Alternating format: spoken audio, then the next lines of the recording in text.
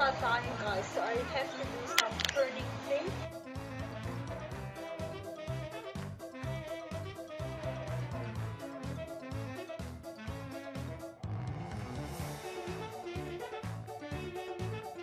So it will grow better. So apparently it's not giving me a good benefits at the moment because the wind is very dry and the brains around is getting dry as well. So yeah. So the eggplants, these are the Asian eggplants. And then that's tomatoes. I don't know where it's going. I don't know. There's a thick bunch of lettuce.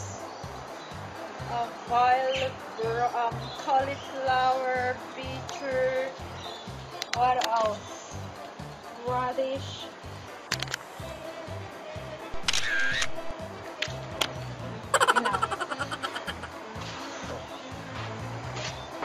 Okay guys, so this fence, I made it for, can you show the fence? I made it for them to climb. These are the green cucumber, a balsam pear or bitter gourd, the white cucumber, long beans, malunggay, moringa. Has lots of goodness in our garden. We do have violet broccoli, dying eggplants, watermelon, flowering pak choy, and the giant bloody Chinese cabbage.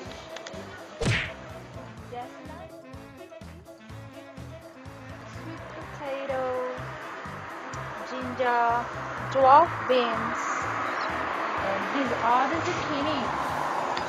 There you go, I'll show you the real.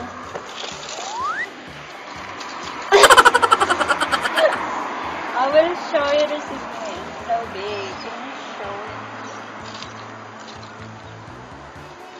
So I'm just cutting the old things. There you go. You can see the zucchini. It is big.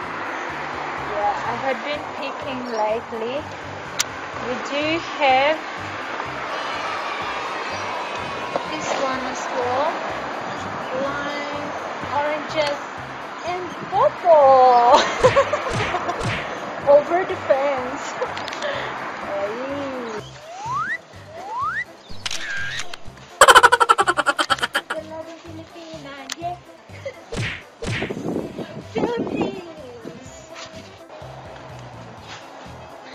So this one is a different variety of lettuce, spinach, and just a weeds thing. And a chili for sinigang, another lettuce, beans, okra, cherry tomatoes. It's spinach again. Spinach, radish, and oriental, Asian.